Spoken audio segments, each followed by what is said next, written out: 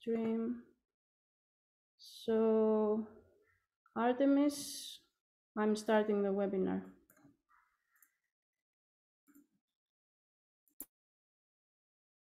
Hello, everyone, and welcome to today's event. I can see people are joining. It's great to see everyone coming. Thank you for joining. We've got more people joining. We'll give it a few minutes as we've just started, and we have quite a few registrations today, so that's great. In the meantime, those of you that are joining, please feel free to say hi in the chat box and let us know where you are dialing in from.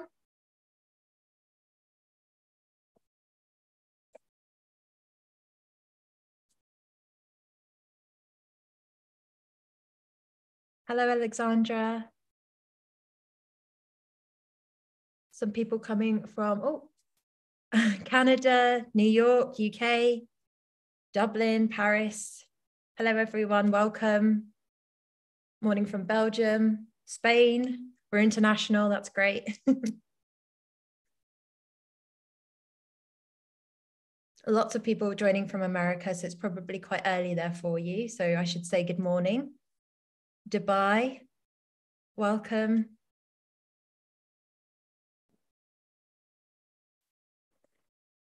We'll do some introductions in a moment. Just going to give it a couple more minutes.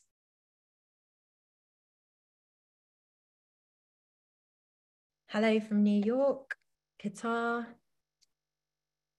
Hong Kong. Oh gosh, it's midnight.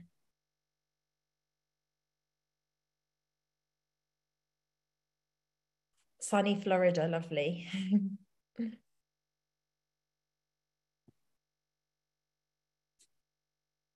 Singapore, Manila.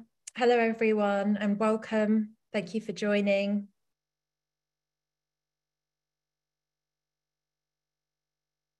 Still got a lot of people joining, so we'll give it a bit more time.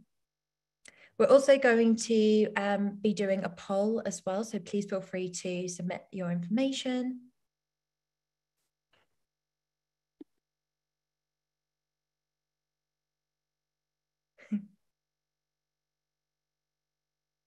Yeah, I agree. I think this list is a good bucket list. Travel inspiration. Great. So I think we have a couple of people joining. It's creeping up, but I think most of the people that are going to join have joined already. So hello everyone again, and welcome to today's event. So thank you for joining us. The event today is called The Secrets of Successful Customer Training. My name is Artemis, and I am a customer success manager here at Lumwelds. And I'm also joined by my colleague Stella, who is our senior growth marketing manager. We also have Stephanie, who is from the support team, and she's going to be answering some of your questions. And we have two great speakers joining us for today's session. The first up is Sumeru Chatterjee, who is the founder of customereducation.org. That's the world's largest community of customer education professionals, which currently has over 4,000 members. He has helped 4 startups become unicorns through learning and content. And he's also a creator himself with over 15 million plus, I think, views on YouTube and LinkedIn. So welcome, Sumeru. Thank you for joining us today. Thank you for having me, Artemis. This is incredible. You know, it's super early here in Canada. So for those of you that are joining from all over the world, staying up late, staying over work time, I really appreciate it. I always tell myself, you could have been anywhere in the world right now, but you choose to be right here learning about customer training. So I appreciate it. I'll respect that time. And let's have some fun together. Next time I'll come prepared with a little bit of music. You know, I feel like there's like people all over the world. And yeah, if you'd love to join the community, you can just go to www.customereducation.com. So what I'll do is I'll share my screen. We have 25 minutes together, and I'll promise not to waste a single second of your time. But if you're here to learn about customer training and education and enabling partners and customers and your go-to-market squad, then this is the right place. So what I'm going to do is I'm going to share my screen really quickly. And today is like my camera and I had a little argument in the morning. So, you know, we're sort of figuring things out. It's one of those things where, you have an argument and then you kind of like take some time off. So if my camera goes off, I'll try my best and, sort of switch things around. Okay. So I'm also following the chat. I love the sessions to be sort of interactive. Feel free to like ask questions while I'm presenting. So just give me a thumbs up in the chat if you can see my screen, and let's go get started. Okay. So what I'm going to do is I'm going to pull the chat.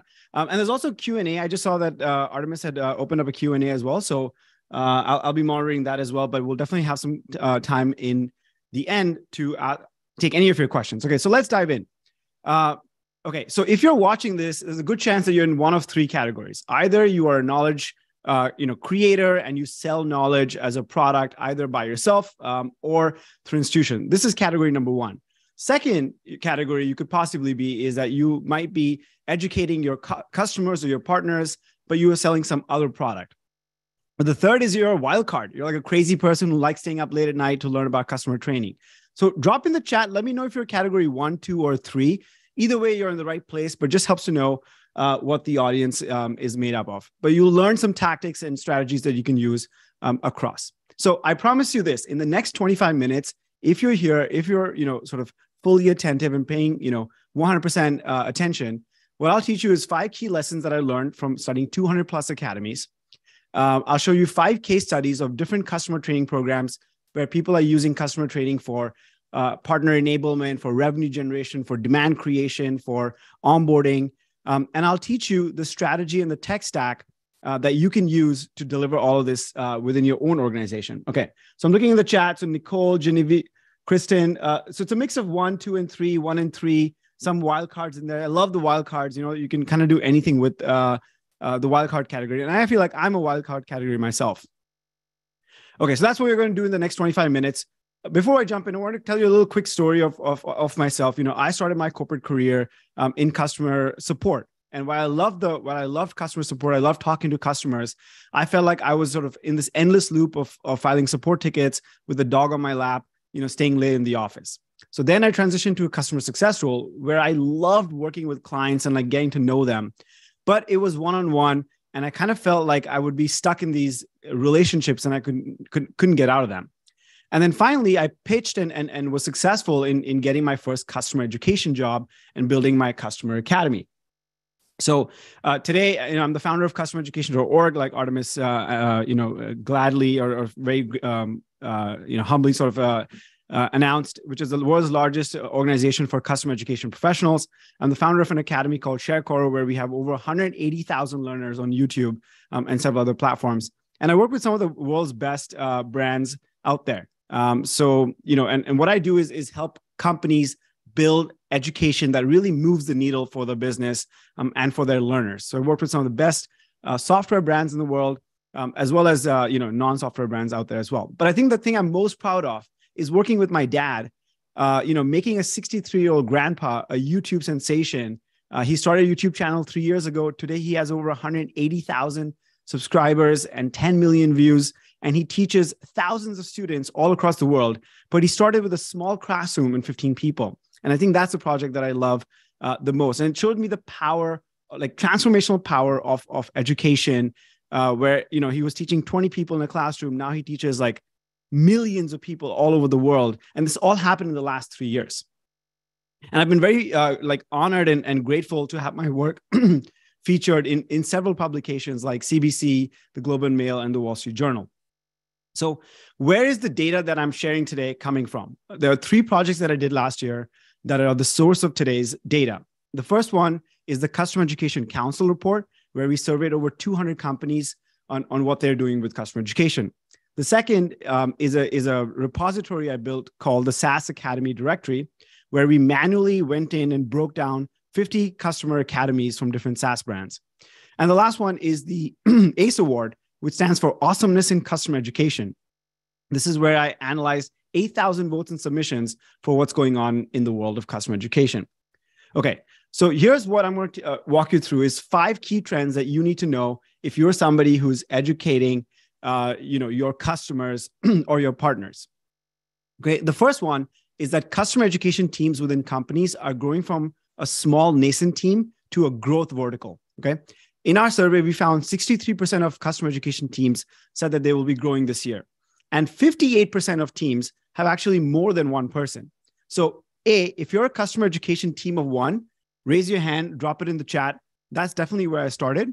But the good news is you won't be alone for a long time. Our data suggests that there's a good chance that your company is investing in customer education this year. The second key trend we learned is that academies today are serving more and more use cases. 5 years ago, customer academies were focused on support deflection and product adoption only. And while those continue to be large use cases for starting and building an academy, we are seeing more and more use cases, which include things like external engagement, revenue generation, demand and lead generation, internal engagement of employees, category creation. And I'll walk you through 5 case studies today that showcase how companies are actually doing this. Number 3 is that almost half of customer training academies also monetize in some way. So not only are they helping customers learn how to use the product and making them stickier, but they're also directly driving revenue for the organization in one way or the other. This comes in a variety of different ways. It could be subscriptions, it could be per seat, it could be some sort of baked into the product purchase, but they are monetizing directly in some way. Number 4, and this is really interesting, is that when I started in customer education 7 years ago, they almost always sat under customer success within the organization. But today we're seeing newer customer education teams sit in completely different places in the organization, like marketing or even their own department. And what this does is it allows customer education and academy teams to be a lot more nimble, flexible, creative, and bigger in the scope that they follow. Number 5, and this one is sort of a love-hate relationship with tech stacks becoming more and more complex. And I'm not finding any clear winners in the online learning world, right? In terms of an LMS or some sort of platform that everyone naturally defaults to. And a lot of customer education teams are cobbling together webinar tools, LMSs, content authoring, certification, analytics tools to build their programs. So this one is one that I'm keeping my eye on as well. The 3 biggest challenges we saw from customer education teams, honestly, 2 of them are old, 1 of them is new. So the age-old challenge that customer education teams is showing ROI, which is return on investment, to their organizations. So that's one trend, or that continues to be a key challenge based on how complex it is to show the value of education, and sometimes just poor quality data. The second, as I mentioned earlier, is that customer education teams are spending a lot of time wrangling different tools, migrating data from one place to the other, or just sort of like trudging through the mud in terms of figuring out how to use their LMS and complex deployments that take 3 to 6 months. That's a second challenge. And the third challenge is this new concept of learning anywhere, right? 7 years ago, oh, there goes my camera. She's really not happy with me today. I'll switch here in just a second, but let me sort of finish this point. 7 years ago, learning was mostly happening inside LMSs. But today, people are learning everywhere they are. So you could be learning inside a TikTok app, inside a private community. You could be inside, sort of a private Slack community or Reddit. And so customer education teams are trying to figure out, how do we adapt to an environment where people are learning anywhere and not just inside academies? And those are the 3 key challenges for customer education teams today. Okay, so what I'm going to do in the next 5 minutes is I'm going to walk you through 5 case studies that showcase how there are different use cases or how different companies are using customer training or education for 5 different purposes, okay? And for each of them, I'll share you one slide where you can take a screenshot and you can steal their playbook. If you can guess any of the logos in this, go ahead and drop it in the chat, but I'll reveal them over the next 5 minutes or so.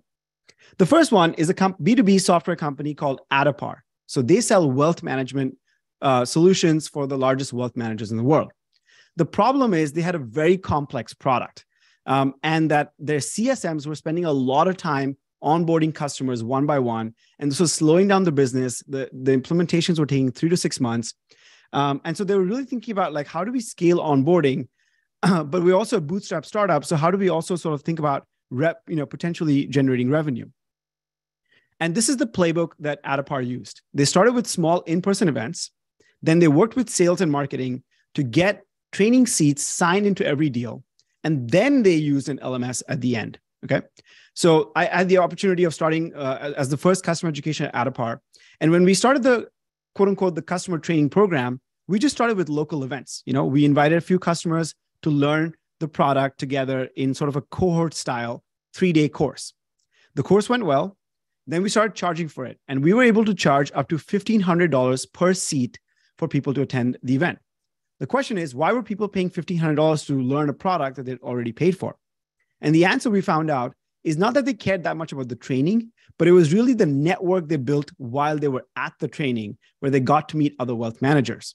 So what we did was when we saw that the program was successful and driving revenue, we worked with sales and marketing to make sure that every new deal that got signed had at least 2 training seats built into the contract. Therefore, each new customer that we onboarded had at least $3,000 of revenue training directly attributable to the customer education team. Guess what happens when you have direct revenue towards your program? Well, you get funded pretty easily. In the first year, Adapar's training team was able to drive $300,000 of just straight revenue. The next year, that number grew to $800,000. It was super easy for us to go to our management and say, hey, we need an LMS to scale this. We need more trainers to bring on board, and we need to expand the scope, right? It becomes easy when your customers, when your executives, which are also your customers, see value very clearly. So the business case there was super simple. Okay, so here's the playbook from Adapar that you can screenshot and steal if you already have an online academy. What I would suggest is try hosting a local event if you're already doing online stuff. If that goes well, convert the event into a cohort style where multiple people can come and learn with you and learn from each other predictably. Then start charging for these events and see if you can monetize. Over time, build a P&L where you can show direct revenue and cost and profit loss towards the organization. And lastly, throw in the online education as a freebie instead of making that the product. So this is Adapar's Go Local playbook that you can steal if you're already doing online learning. That's our first case study. Second case study is another favorite company of mine. This time, they're called Gong.io. Anybody know them? Anyone know what they do or come across Gong? They're kind of hard to miss on social. So Gong sells a sales and sales technology platform. But the problem was they had sort of like started a new way of doing sales, and they were asking salespeople to kind of change how sales is being done. And as you can imagine, that's pretty hard to do. Also, like Adapar, they were spending a lot of time doing onboarding one-on-one. So they were like, hey, how do we get salespeople to use this new product? That's one challenge, product adoption. And the second one is how do we scale onboarding in a quick and efficient way? So the Gong approach is very different. Gong is all about speed over anything else. So while I was at Gong, what I was able to do is I was able to create something called Gong 101 in a matter of 2 weeks. It was just a landing page with a bunch of videos that I shot on an iPhone and edited on Camtasia. No fancy recordings, no fancy editing software, no fancy budgets, just an iPhone, some lights, a landing page, and some videos. And when we saw that was gaining traction, I again worked with the marketing team to boost that content on social media and combine marketing content with education content to create what we called market education content. And this started going viral on LinkedIn. A lot of our posts about sales tactics started going viral. But the key was we were teaching how to do sales better, not just to use Gong. So that's a key element here as well, is to make sure that you're educating on the skill, not just the product. And then once that program took off and we were able to show success, the Gong team since then has built what I consider one of the best programs in B2B SaaS, which is the Gong Visioneer program, which combines community, education, content, support, all in one unified hub. It's the gold standard for what a customer experience program needs to look like. So that's Gong's approach. They grew from 12 million to 100 million in ARR in less than 3 years and earned over 100,000 followers on LinkedIn through this like market education concept. They're one of the fastest growing SaaS companies in history. So here's the playbook from Gong that you can screenshot and apply to your own business. The first, I call this the Gong's raving fans playbook because they really rely on social media and their raving fans on social to amplify what they're doing inside the company. So first, start with a few simple videos on a landing page. It doesn't have to be complex. It could even be a YouTube playlist. Second is make sure that you're using social media to get traction on your content. The number one mistake I see is learning creators keep their content hidden as if it's some like gold mine that if people find that, the world will end. It's like, no, put your content out on social, see what's resonating, see what's getting clicks. You're your own marketer. So if you're creating good content, it doesn't matter if it's hiding in LMS, guess what? The world doesn't know about it, right? So use your raving fans on social to amplify your learning content. The third thing, in order to scale, is build content with partners. So instead of building content ourselves, we went to the best sales trainers and the best sales managers, and we asked them to build content for us. And if you can't afford it, and if you have that big ambition, the gold standard is to build a unified hub, which combines education, content, support, roundtables, events, all in one hub. That's the gold standard. So that's Gong's Raving Fan Playbook. Okay, Artemis, how am I doing on time? Just give me a thumbs up if I'm doing okay. All right. Third one, any guesses on what this brand is? I'm going to take a sip here. Any guesses on the third one? All right, let's go. Everyone knows the owl. So this is our third case study, which is the language learning app that people love all over the world called Duolingo. When Duolingo started, they started teaching, they had only language learning courses on just four languages, and people love them. But a lot of the users were like, hey, we want to learn Bengali or we want to learn Japanese. And the Duolingo team just didn't have the bandwidth to do it all themselves. So they were like, should we go raise money and hire a bunch of people? But then they had a better idea, right? They were like, why don't we ask our users who already know these languages to help us create the courses? Okay. So the Duolingo playbook is basically they went to their users and said, hey, we're going to start a beta program where you can apply to teach a course on Duolingo or like build a course. We'll give you the tools required and we'll show you how we build courses on different languages. And maybe you'll just do it for us for free. That was a crazy idea. I think that's a crazy idea, right? Going and asking your customers to do work for you for free. Guess what? It was super successful. Within the first year, people build languages in build courses in 40 different languages on the Duolingo app for free, just because they love the platform so much, right? Duolingo gave them swag and they give them tools and they gave them, sort of like special treatment as incentives for doing that. They tested these courses with a small number with small people, and they saw that the course was doing well. They over time released it to the public. Okay, that's what I call the UGC playbook, which I'll show you in a second. And obviously, Duolingo's success is all over the internet. They've grown to 500 million users and 4 billion in valuation with a very, very small team. And today they have courses in 40 plus languages, more than 80% of which are built by their own customers for free. You see that psychedelic treatment? That's what happens when you take the wrong kind of mushrooms. Okay, so here's the playbook that you can steal from Duolingo and apply to your own business. I think it's a very powerful playbook. I call this the UGC playbook, or the user-generated content playbook, okay? And there's a simple 4-step process to do this. The first one is to invite your champions to contribute to your blog. It's the simplest, easiest thing to do. Second, if that goes well, upgrade it to a webinar. For example, LearnWorld's invited Shawnee today, who's a customer, to a webinar, and Shawnee's happy to be here, right? The third one is if that goes well, convert that or invite them to do a course with you. And the fourth one, if it keeps going, well, invite them to build a certification program or something, that is bigger in scope. But the idea here is to use your customers, use your champions, use the experts to build the content instead of building it yourself.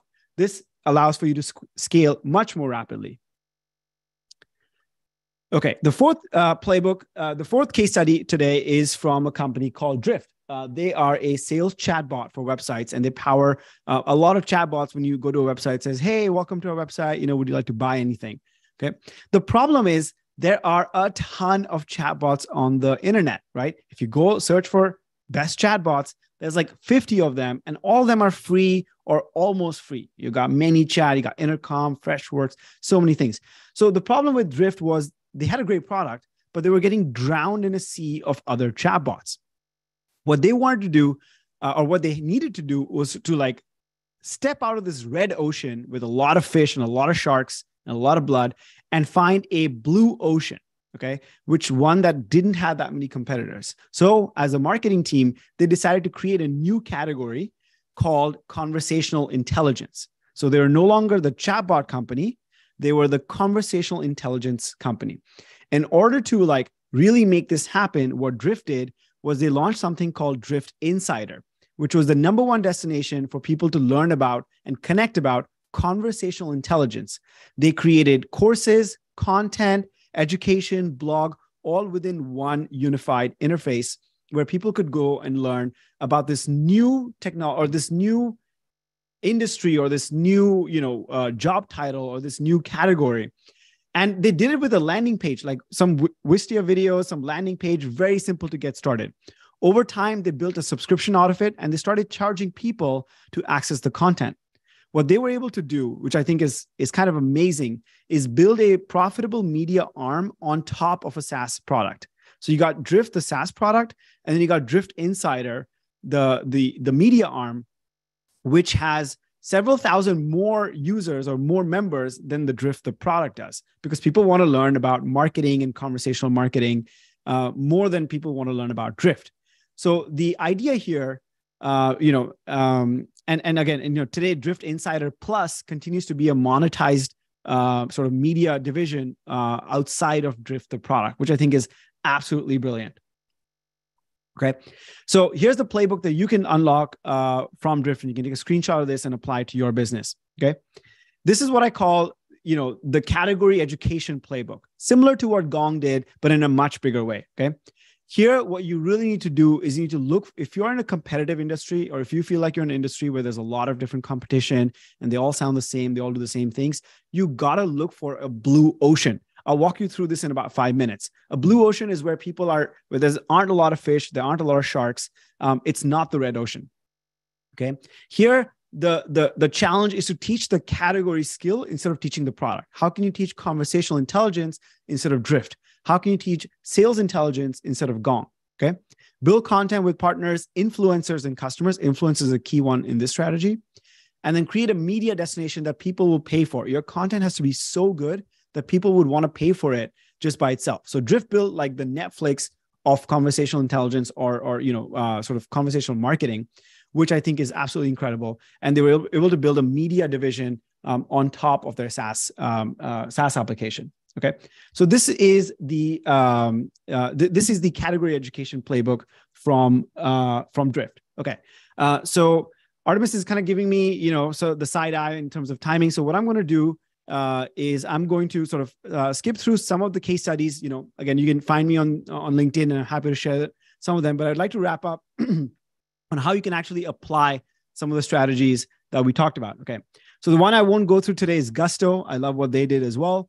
And some of the time when we chat one-on-one, or when you come to my community, I'll tell you a little bit more about my dad's academy and how he was able to go from 15 students in a classroom in Kolkata to over 180,000 subscribers on YouTube today with 10 million views. And I also got other case studies on other companies like Shopify, Peloton, and Fellow, if this is something that's interesting to you. Okay, so the question is, I've been talking at you for the last 15, 20 minutes straight, okay? We walked through 5 case studies and 5 key trends. What's the pattern here, right? That's a lot of the noise. What's the signal that you can extract and apply to your business today, whether you're training, customers or partners, or whether you're selling your knowledge and your expertise? Here are the key takeaways, and these are geared towards customer education and training programs, but I think they apply to all professionals who are in the knowledge market. The first one is show quick wins that matter. Okay, so one thing that I was able to do at Adapar and Gong, etc., is figure out what are the metrics that they're talking about in the boardroom, and how can you apply them to your early education goals. If your business right now is focused on new revenue, use that as your North Star. If your business is focused on retaining customers, use that as your North Star. A lot of the early mistake I see from new customer education professionals is that they have a separate set of goals that's focused on, learner engagement or whatever, whereas the boardroom is talking about something completely different. Right? So it doesn't matter if your learners are engaged if your boardroom doesn't care about that. And if you're selling your knowledge out there, or if you're a team of one, well, guess what? You're your own boardroom, right? So focus on the things that actually matter. And as I showed you, there are a lot of different use cases for customer education today. It could be revenue generation, onboarding, product adoption, driving additional value. It could be about sort of like category creation, lots of different options out there. The second, and this is sort of like the key takeaway for today's slide. So there's one slide you screenshot today. It should be about this, right? Which is about creating a blue ocean instead of a red sea. So red seas, red because it's crowded, there's a lot of fish there, and sea because it's small. Whereas a blue ocean is something that's differentiated and something that's big. So conversational intelligence is much bigger than drift. Revenue intelligence is much bigger than Gong. Okay. And the best examples here of companies that have created new categories or really sort of like found themselves in blue oceans are companies like Drift, HubSpot, Notion, and Miro. Okay. Some of the top SaaS brands in the world. Okay. And lastly, I think this is very important, and people don't talk about this enough, is ruthlessly prioritize speed. Okay, a lot of customer education teams out there spending 6 months buying tools and then like another 9 months deploying tools. It takes them a year and a half to stand up a customer education program. That's no longer bueno. Okay, you should be able to stand up an academy in 1 or 2 weeks' time. So ruthlessly prioritize speed, test quickly, buy tools that allow you to move quickly, and then replace them when needed, instead of buying tools for things that you'll need 2, 3, 5 years from now, which you may not even get to, right? So in technology, in this, in today's world, speed matters over pretty much any other factor. And I see teams that move quickly win consistently. Okay. And there's tools out there to help, right? Back in the day, we would take 3 to 6 months to like select a tool, long RFPs, all this stuff, all these like Excel sheets on all the features and checklists you need. And then it takes 3 months to go through procurement, then another 6 months to implement it. You're doing instructional design and you're doing your own video editing. No, like outsource things that need to be outsourced, like outsource editing, outsource, all your like sort of research, things that don't drive much value, and focus on things that drive value. And try and use lightweight tools, So one of the reasons I wanted to talk to people with the LearnWorlds community, and, I worked with several other companies like this, like Thinkific and Kajabi and Teachable, is that I love the creator economy folks because they are changing the game for the rest of the B2B folks, right? They're showing us a new way of moving quickly, creating viral content, building an audience that I think the B2B world needs to learn from. So use tools, lightweight tools that allow you to move quickly, iterate, and then change as you need. So those are the 3 key takeaways: show quick wins, design a blue ocean, and ruthlessly prioritize speed. I'd love to continue this conversation with you if you thought this talk was interesting. If you are in customer education or if you're training customers or partners, we'd love for you to join customereducation.org and put in an application. It's free. We have over 4,000 people who do this stuff. And if you'd like the bonus case studies, or you just want to continue chatting, find me on LinkedIn. I love chatting about education, community building, and just wanted to say a huge shout out to the LearnWorlds team for having me. I'm very excited to hang around and talk to Shani about how she uses LearnWorlds for her academy. But my big question for you today is, what blue ocean will you find after today? Okay. Thank you so much for your time. Artemis, back to you. Thank you so much, Sumeru. You crammed a lot of information into a very short time, super insightful, and I can see everyone was loving the content, so thank you for that. We do have a couple of questions that were asked, if you have time to answer those. I do, but my camera doesn't, so I'm going to try and figure that out. Let's hear them. No problem. So Charlie has asked, I'm curious about trends in product education with tools like Pendo, AppQs, Walnut, etc. Yeah, great question. I should have included that in the presentation. I kind of like ran out of time, to be honest. I think this sort of like speaks to that learning everywhere trend or learning anywhere trend that I spoke about. One thing that companies are doing is saying no longer is learning in an academy. Like, why would you take somebody out of doing something, ask them to go learn something else, and then come back to doing that thing? Like, imagine you're playing football and you want to learn how to kick a ball, and the coach says, no, you actually need to go to the airport to learn how to kick a football and then come back. That would be crazy. So I'm a huge fan of embedded learning or just-in-time learning and digital like DApps. They're called digital adoption products or digital adoption platforms. There's Pendo, WalkMe, IRAD. There's a bunch of them. But again, I would say like test and iterate. people are sort of getting tired of pop-ups. So, on one end, I like dApps. On the other end, I hate pop-ups. Like I literally hate pop-ups. So if I get a pop-up while I'm trying to do something, the first thing I do is say XO. So what I would do is like try a tool, test it with 25% of your audience, see if it's getting, the traction, and then roll it out. So I would say try an experimentation approach, but I generally like the strategy. Great, thank you. And Shiv has asked a great question. If you're a team of one in customer education, what are your thoughts on what aspects of the hub should be prioritized? So webinar, academy, support, etc. Firstly, Shiv, shout out to you for QAing my registration links and for letting me know that they weren't working. So thank you for being here. I appreciate you. The question is, if you're a team of one, what should you prioritize? Okay. Two things. One of them, and this is sort of like my secret playbook, is you yourself should have some extra like executive, like an EA support person, right? The one thing I did early in my career is I just had somebody in India be my EA, do all the tasks that I didn't want to do. Okay.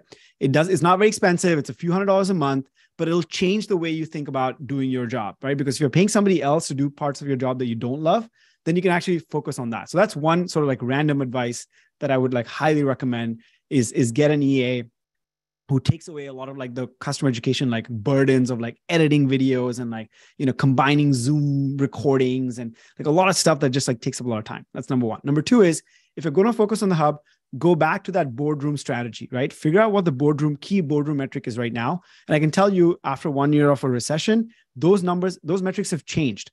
Things I was hearing from my bosses 1 year ago, I'm no longer hearing, right? 1 year ago, I was working at venture-backed SaaS startups. They were like growth at all costs, go do whatever. Today, they're saying, no, we got to defend every dollar. We got to earn new dollars. So go back to that boardroom metric and then apply to education. If you need help, DM me on LinkedIn. Great. Thank you so much. I'm aware of the time, so we're going to move on to Shawnee, but thank you so much again for your participation and all those insights. Thank you so much.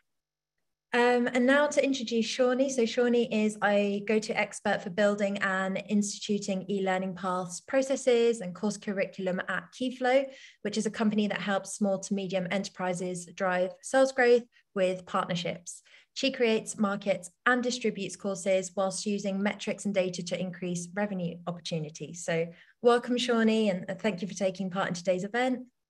Thank you. Thank you so much for having me. And that was incredible. That was so much information. I feel like I'm going to have to rewatch that like 5 times. So thank you so much. Great. Well, I'm going to be asking Shawnee some questions about how she came to LearnWorlds and how she came to start building an academy. So I think one of the best places to start is if you could just give us a short introduction into Keyflow and exactly what its offering is. Yeah, of course. So Keyflow is a PRM platform, which is a partnership relationship management platform, but we actually like to think of ourselves more as a partner success platform. So our goal really is to try to make partnership professionals like the best version of themselves that they can be, the best version of the program it can be by working with every stage of the partnership journey. And also providing obviously like the Keyflow Academy and a ton of great content to help them reach their North Star metrics. Perfect. Thank you. And would you be able to just give us a bit more of an insight into your online academy and in particular what role you have played in creating and maintaining that? Sure. Yeah. And I want to be totally transparent with everybody here that I've worked in education for a long time. I worked in e-education, and this was the first academy that I built for B2B SaaS companies. So this has been a really big learning experience for me, and I'm happy to answer questions or give some insight from that kind of point of view. If anyone wants to reach out to me on the chat or on LinkedIn, please feel free to do that. But yeah, so my title is actually head of marketing and partner marketing. So I do like everything. We are a small bootstrapped startup, and I've basically built the academy from the ground up. So writing course curriculum, figuring out, all the tools and great features in LearnWorlds. We film the courses, we edit them. We're really doing everything in-house at this point. And so far we have 5 courses that are all available just to our customers, and they will be going public, I'm hoping actually next week. So keep an eye out for that. If you are in the partnerships industry, that will be a resource available to you very shortly. But yeah, I wear a lot of hats and I've done pretty much everything. Great. And when you first started to think about creating an academy, were there any specific pain points that you were facing that you felt an academy would solve? Yeah, absolutely. So, I feel like actually the partnerships teams and customer education teams, I feel like probably have similar struggles in a lot of ways, in that they are smaller teams that often don't have that high up buy-in from the execs, or the things they're really handling everything on their own. So it's difficult for them to be able to navigate, how can I get the most out of this partner program? How can I show those results, those quick wins? How can I actually get my partners to use the tools that like Keyflow that I've invested so much time and energy in?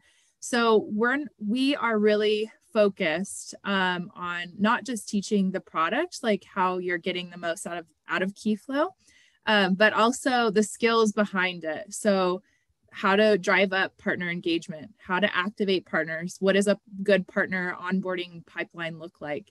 What metrics you should be following, what does partner marketing campaigns look like, So we're really trying to, like I said, make partners, the partner professionals, the best versions of themselves so that they can win, and then therefore we can win.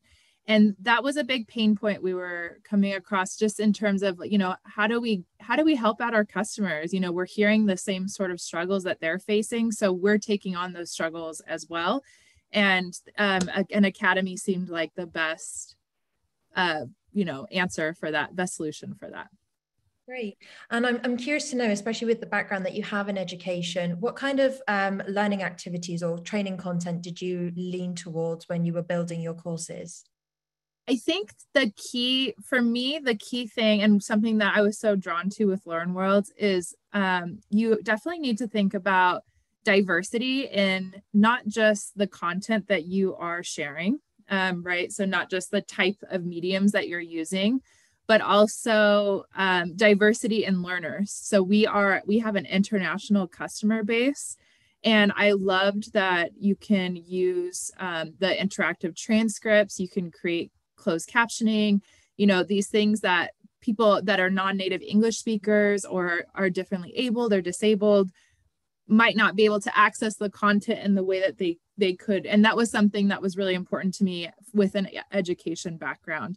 We aren't really using like the quizzes and stuff yet. That doesn't really meet our customer base, but we do use surveys. And I think that is always such an important part of customer education, is like actually talking to the people that you're educating, getting their feedback. And that was another reason why we wanted to keep it just for our customers in the beginning, sort of like a soft rollout before we went public, so that we can sort of test and improve and see, what people are liking or disliking, and make adjustments as needed.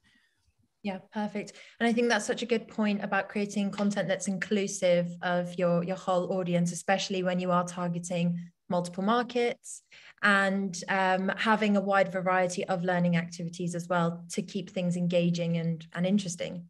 Yeah, we all learn differently. So try to accommodate that as much as possible. Definitely. And are there any other features in particular within the platform that you found you were utilizing a lot, or were very important for you in creating a customer education academy? I'd say I love the course manager, and I actually have it. I have our academy app, and I'm happy to share that with you so people can see what it looks like sort of behind the scenes. But I really love that this is the course player. So this is what the students or the customers are going to see. And we have been able to really organize it in a very intuitive way. So you'll see like this is one of our larger courses, and this is sort of like an onboarding course. And there's 8 sections, but there's 22 videos, there's PDFs, there's templates, there's links. You can organize that. People know exactly where they need to go, if they're building out their partner program. And then on top of that, there is a discussion tab. So people can actually ask questions to us directly or ask questions to other learners, which I feel like the success of anything really in business, but specifically in the partnership space, has to be built around this idea of community, and education is a big part of that. So those two things going hand in hand, I think, are really important. Definitely. Perfect. And then in terms of the next steps, have you thought about any goals for the school moving forward? I know you're just about to launch, but maybe in the long term, have you thought about how you could expand what you're doing with the academy? Yes. Yeah. So many things. I want to do so many things, but yeah, obviously the first goal is to get it public, which hopefully it will happen next week. And then I'd say some, sort of mid-range goals. I'd really like to see more collaboration on the academy, inviting people in to guest teach courses, again, building that sense of community, that sense of partnership that obviously we are so focused on. And also, I would really love to take advantage of the app feature. I think Sumo had a really good point on that ability to be able to learn wherever you are, legit wherever you are. So if you have access to the academy on an app, you can watch it on the subway, you can, do anything, anywhere. And I think that will be really powerful once we get to that point. Perfect. Very exciting. Great. Well, thank you so much, Shawnee. That was really insightful, and it was great to see you share what you've done with the academy as well. For those of you that don't know, Shawnee has done an amazing job building her academy, and we're super excited to see it launch fully. You've added so much content, and you've organized it and structured it in such a comprehensive way that I think it's going to get off to a flying start. Let me just check whether we've got any questions for you as well from the audience. We've got some here. Okay. And Serene, I don't know if that's to me, but absolutely. You can reach out to me on LinkedIn if you want to exchange contact info. Great. Does anyone have any questions more specific to how Shawnee's built her academy and what she's doing? Don't be shy, yeah. As you mentioned, feel free to connect with her. I think it was on LinkedIn you mentioned, so people might want to reach out for ideas. Likewise, customer education chat's a really great place. So I don't know, Shawnee, if you're in that in Sumeru's Slack group that he's created, but no, I'm not, but I would love to be. Perfect. So yeah, maybe consider this my application. pop some of your ideas there. I'm sure I know a lot of the people there are looking for inspiration and guidance, so they definitely would love to hear more. Okay. So thank you so much. It doesn't look like we've got any questions specific. We've got a couple of questions. Yes. One actually that I'm really interested in, same one from Charlie, is Shani, can you talk a little bit about the implementation? Because I'm actually curious about that. And I spoke a little bit about, sort of speed there, but how did you go about that? So the implementation in terms of what's coming, or just for the customers off right now? Like the LearnWorlds platform, like off the tool, the first time you were using it. So it was, Artemis was really great, like really walking me through all of like how to use the tool. And then from there, I think it was just, really because we are a small team. And I think this is something that I've, from my colleagues that I've talked to, that people have tried to do this in the past and failed. Don't try to do everything at once, right? You can't do everything, especially if you're a small team. So really, like you were saying, Sumo, like to find that North Star, to find the thing that makes the most sense for your team and your customers, really focus on those things. For us, the first thing was the Getting Started with Keyflow course.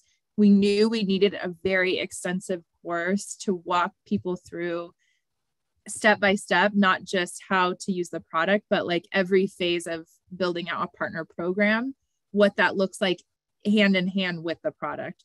So that was the big first milestone, was getting that course done. And then after that, it has been about talking with customers directly. I've done a ton of customer interviews over the past few months, And just hearing the language, hearing the pain points that they're dealing with directly, how they're speaking about it, and then transforming that into course curriculum.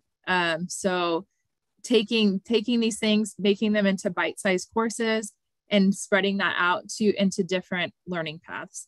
Right now, we're following the sort of customer or partnership journey as our sort of guide for these learning paths, but really making sure that the customers are able to hear and see that their own issues, their own language mirrored back in those courses. Does that answer your question? Yeah. Excellent. Okay. Thank you. We do have another question from Arthur. He's asking if you're planning on charging for training. No, right now, everything we want to just really add value to the community. Maybe eventually, though, we have talked about a certification course on Keyflow eventually. Maybe that would be something that would be paid.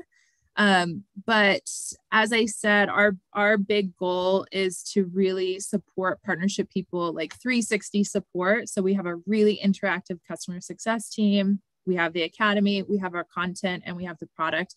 And we just want that to be accessible to anybody who wants to access it. Great, thank you. And we do have one more question.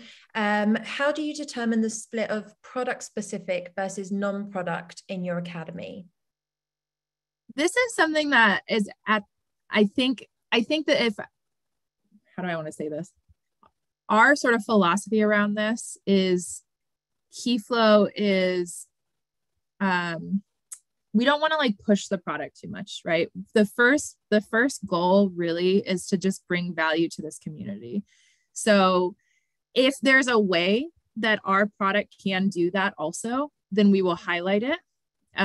But it's not going to be the center focus. It's going to be like the cherry on top of this other thing, this other strategy, this other how-to, whatever that looks like. So I'd say, it's like finding that balance, because really, in my experience, and especially in the partnerships community, I feel like people don't want, if you try to push product too much, they're not going to be interested. It's kind of like what Sumo was saying about getting a pop-up, like, okay, see you later. We don't want that. We want to build trust with the community. We want to really, prove that we are a great resource for partnership strategy materials, and Keyflow can and should be a part of that strategy, but we're not going to push that too hard. Yeah, makes sense. And we do have one last question. I think there is time. So does the Academy replace or supplement your help center? I would say it supplements it. We do have a help center that is a little bit more technical. And then we have the Academy, which is a little bit more strategical. So I think it helps kind of balance it out, because what we're seeing too is that, these 1-person partnership teams, 2-person partnership teams, they're being asked to handle all of the partnership stuff. Whereas it probably in like a perfect world should be split up from like 5 to 10 people. So how can we like balance all of that kind of stuff with our different resources? And the Academy helps to do that. Great. Well, thank you so much, Shawnee, for walking us through your experience with LearnWorlds and giving us some insight into how you created your school. And good luck with the launch. We're really excited to see how it goes. Thank you. Yeah, stay tuned, everyone. And I'll put my LinkedIn on the chat. So if you want to add me, please do. Perfect. And thank you so much for having me, Artemis. I really appreciate it. We're so glad to have you both. And I'm going to take over now and just jump into the LearnWorlds platform and show you some of the main features that you might want to consider when you're looking to create a customer education academy. And so on that note, I'm going to share my screen. Okay. So the first thing that you're probably going to take a look at when it comes to building an academy is the website design. And we have you covered at LearnWorlds within the platform. We've equipped you with all the tools necessary to get started really quickly.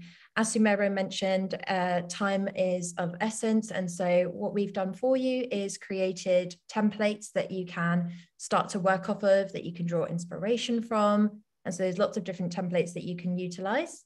And we also have specific segment templates. And in relation to today's session, we have customer education ones. We also have a site flavors feature, which allows you to play around with different versions of your website without actually altering the main environment. So let's say you want to tweak the design or the branding or create a different version based on an occasion or anything really. You can create a different site flavor and then activate it and then jump back into your main one later down the line. And let's jump into the site builder itself. So this is where you'll be able to really customize your pages and the content that you are putting out there. So we're going to take this homepage as an example. This is one of the templates and you can edit this. So I've selected this template, and then what I would do as a creator is go in and replace the content with my own. I might decide to switch things around, so you can move elements and you can replace them or add in new ones. And we also have sections that you can then go ahead and add in. So again, really saving you time so that you don't have to sit there and create everything from scratch. If you want to, you do have the option. You can create your own template and start from there if you're feeling creative and you've got the time on your hands. But we've got lots of different widgets that will allow you to display your content in really engaging and interactive ways. So for example, we have this course cards widget, which allows you to display your products. We've got events calendar. So if you're someone that hosts live sessions, you can display your events nice and clearly for your users to register. There's forms. If you want to create marketing forms that you place on your pages, you can embed content. So you can bring other content from other platforms. Here, for example, you may already have some YouTube videos. So you might want to place those on your page instead of creating them from scratch. So there's lots of different things that you can do here. We've also released parallax effects, so really allowing you to draw attention to specific areas of your page and also modernize the page as well. It gives it a really nice effect. There's lots of different sections there. And then of course you can also add in individual widgets. So we have text and animations. You can attach files for your users to download, buttons that redirect your users elsewhere in the school or perhaps to an external website. If you have the app, you can add in the download app buttons. Again, events, forms, icons, the list goes on. So you have lots of resource to really create beautiful pages. We then have the Theme Explorer, which helps you to fully brand your school. So of course, you'll probably have another website maybe, or you'll definitely have a brand and you want to align your academy with those. So the first thing that we probably look at is your colors and your typography. So you can add those in. And you can also fully white label your school. On the most basic level, that would be adding your logo and your favicon. And then you can also set up a custom domain. So really removing the LearnWorld's affiliation and making sure that your school is fully white labeled and aligns with the rest of your product.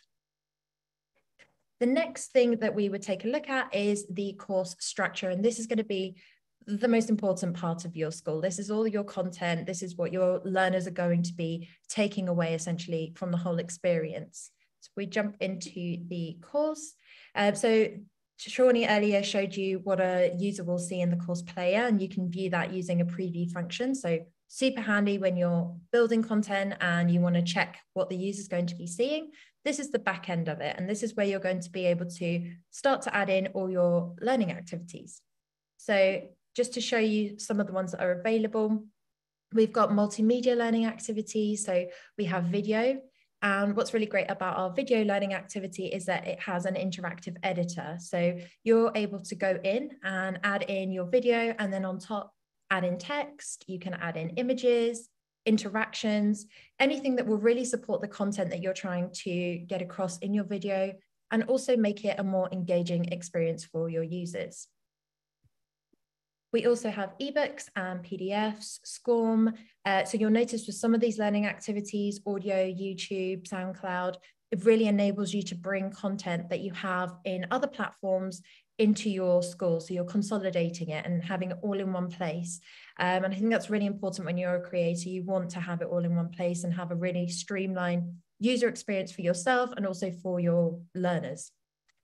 We also have the live session. So we teamed up with Zoom, Calendly, and WebEx to allow you to host your meetings, your webinars, your one-to-one and one-to-group sessions directly in the school. We then have our assessments. So assessments are a really great way for users to check their knowledge and also to keep them engaged and make sure they're actually taking in the material that you have set out for them. And so with the assessment builder, you can create both graded and non-graded assessments, and you have a selection of, I think it's about 16 different question types that you can see here. You can mix and match those and make them really engaging for your users. You can also enrich them further by adding in extra content. So you can see here we've got content blocks. So that might be text or image, again, to support the assessments. We then have forms. So touched upon this earlier, Shawnee's mentioned that she's using these. Super important to be getting feedback from your users as to how they're finding the whole experience. This way you can identify what's working great, what gaps there are, so that you can then fill them. We also have certificates, and you can create custom certificates and allow your users to share these to social media. So a really great motivator for your users and also a great brand awareness exercise for you. And then lastly, we have embed and external links. So again, just allowing you to bring that content into one place. And you can utilize this in different ways. It might even be that you have resources. So perhaps you do have a support library. Link that in right at the end of the course as resources to allow your users to see what else is available to them. So that's your courses. And then moving on, once you get your academy up and running, one of the most powerful features that you're going to be needing to utilize is reporting. It's so important to be able to track how your users are doing, how your courses are performing. And more often than not, you may have other stakeholders that you need to report to. And so this is where our automated reports feature is going to come in really handy. So I'm going to jump back into my test environment to show you what that looks like. So first up, we have the user progress. And what's really great about this is we offer 77 filters that you can use. You can mix and match these. You can work with just one. And you can basically build your reports depending on what metrics you're looking to pull. And then you can save these segments. So for example, you might want to have users that are at risk. This is actually one that we've already preset for you. But let's say it wasn't, you would apply your filter and then here are your users. You can save this, you can export it, and you can also schedule it to go out as an automated report. And you can do this for different user groups to different stakeholders. So you would set this up. It's an email that goes out with an Excel attachment. You select the frequency and the time zone and the period. And essentially every so often, depending on the settings that you've applied here, your stakeholders will receive that report. You might also decide that you need to have insight on specific user groups or case scenarios, and you don't have the time to come in and manually pull this information together, export it, and then review it. So you could also set this up for yourself. We also have course insights. So this is going to show you how your courses are performing. Again, super important. So you have some high-level metrics here in the form of graphs, and my school only has one course at this time, so not much data here, but some really great quick metrics that you can pull. When you have the time to deep dive even further, you can go into the All Courses tab and then delve into the course itself. So we have some overall metrics, again, coupled with graphs here, so you'll be able to see all of these different reports that we've got. One of the most valuable parts of the platform, in my opinion, is the activities breakdown, because engagement is going to be really important when you're delivering your learning. And this is really going to give you the insight as to what learning activities your users are responding to, and also which part of the courses they're spending more time on, which part they're dropping off at. So it will give you that insight to allow you to alter that content so that you can improve the user experience. So that was the report center. Then moving on, we have tags. So we will be touching on reporting again, but tags is one of our most powerful features in the platform. There are so many ways that you can add tags both manually and automatically. And tags really allow you to segment your user groups, to personalize the user journeys, and to manage that process too. So if I jump back into the site builder, I'll show you exactly how you can do that. In fact, we go here. So let's say that we're a B2B company and we have customers that are in another company, and we've got company A, company B, and so forth. So that's one of our most used case scenarios. So we've added the tags company A and B and so forth to each group. And I've created this section and it's specifically content for company A. So what I'm going to do is I've created it. I can then apply the tag visibility rule so that it's only visible to my company A tag. And I don't actually have a company A tag here, but let's say my company is called Hilton. So only the users with the Hilton tag will actually now be able to see this content. And so you can build up your pages this way. And this really allows you to create a more personalized and customized experience for those different user groups. One of the most popular ways that you could use this is with the course card widget. So you might have courses that are specific to different user groups. So you could highlight this as these are the courses recommended for you. These are the courses recommended for you. Again, really allowing you to customize their experience. We also have a new feature that we've just released. It's a really exciting release, and it's multiple after login pages. Currently, when your users sign into the school, they'll be redirected to an after login page, and typically it's the same page for every user. But with the new feature that we have just released, you're able to create different after login pages based on a user's tag. So again, really allowing you to customize their experience. For example, using the Hilton tag that we just looked at, I could redirect my users to a page just for the Hilton users, which has specific information about them. It has the courses I'd recommend to them, and anything else. It might have redirections specifically for them. It might be a button that takes them elsewhere. So you can get really creative with this. Then lastly, and again, just jumping back into the report center, where are we? Here we go. If we go into the user progress, one of the, again, filters that you can use here is tags. So if I select tags there and choose my Hilton tag, I'm pulling, again, all the users here. So another scenario where you might want to use scheduled reports. You might have a stakeholder who is part of that Hilton company, and they need to have insight on how their cohort's doing. So you can just set up a scheduled report and you don't really have to do anything else after that. It just goes out automatically. Another important feature of a customer education academy is being able to connect all of your tech stack. And we have got you covered here with our native integrations, API, and SSO. So these are some of the most popular features amongst our current customer education audience. And with good reason. So if we jump into the integrations tab, typically you'll have different tools that you want to work with. We see a lot of customer education customers using analytical ones. So you can use the native integration for Google Analytics, Tag Manager, Mixpanel. There's different ones here, Facebook Pixel. We also have customer service ones. So for example, you may be using Zendesk on your main website and you might want to bring it over to the school as well. So you can set that up. We also have email marketing integrations as well. So you'll be able to, if you've got any of these platforms, directly integrate them into the school. We have growth tools as well. So HubSpot is part of this, Sumo, and so on. We mentioned the live sessions earlier, so Zoom, WebEx, and Calendly. And we also have a direct integration with Zapier, we have webhooks, and we have API. So lots of option there. Just to give you some insight, these are some of the API calls that we have. I think it's definitely over 60, so there's a lot here that you'll be able to utilize.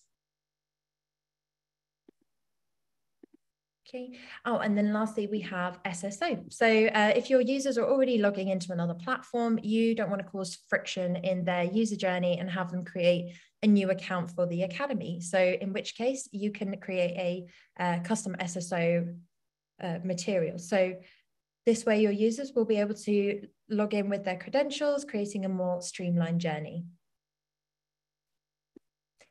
And then lastly, we have the mobile app. So I know that this has been spoken about already, but a really great way to allow your users to be learning on the go. And I'll just jump in to show you what it looks like in the back end in the platform. So you're able to build your app without the use of code, and you would just follow these screens. Just to give you an insight into kind of what the final product could look like, you'll be able to see these images. So this is one of the apps that we've created for our academy. So you'll be able to customize that whole journey. And one of the most powerful features of the app is the push notifications. So this is a really great way for you to be able to connect with your users and keep them engaged by sending them out event information, updates about the company, could be anything. So a really powerful feature there. And we also maintain the app for you. So it's a really easy process. You don't need any prior mobile app experience to get started. Okay, so that was the main features. It was a very quick overview of everything. So thank you for staying tuned. Let me just see if there are any questions if anyone has any questions, feel free to pop them in the Q&A function if they're related to the Academy or any other features that you might like to see.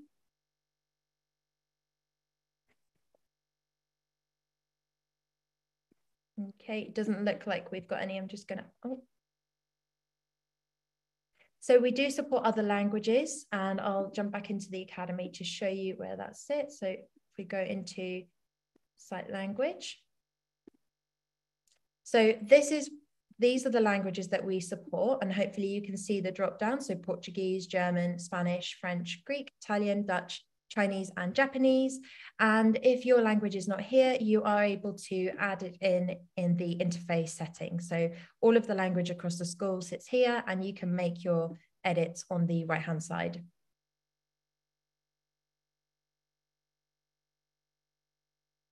So there currently isn't a Salesforce integration, but you are able to connect Salesforce using either Zapier or the API.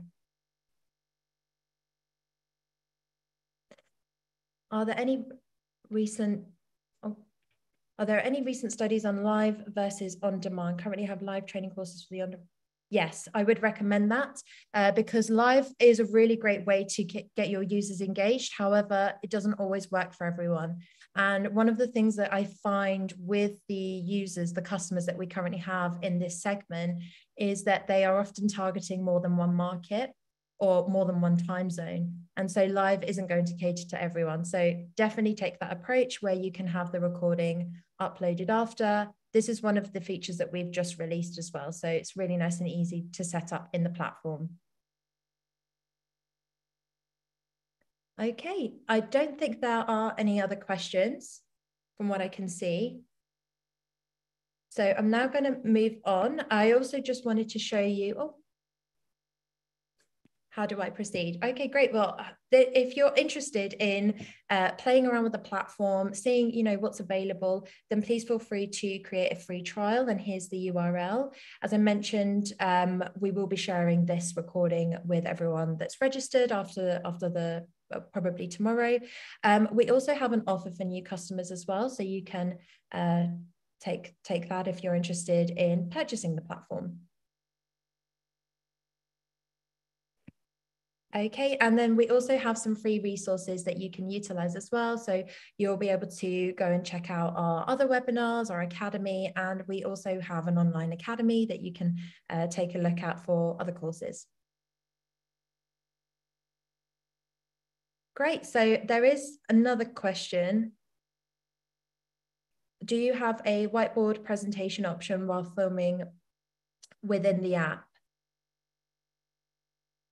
Oh, that's from someone at LearnWorld, so I'll leave that one.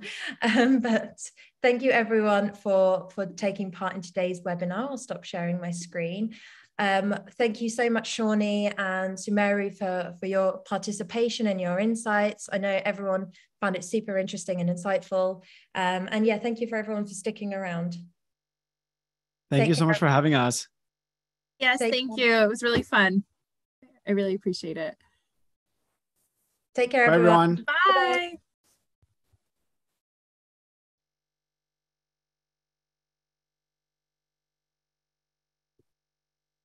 Ah.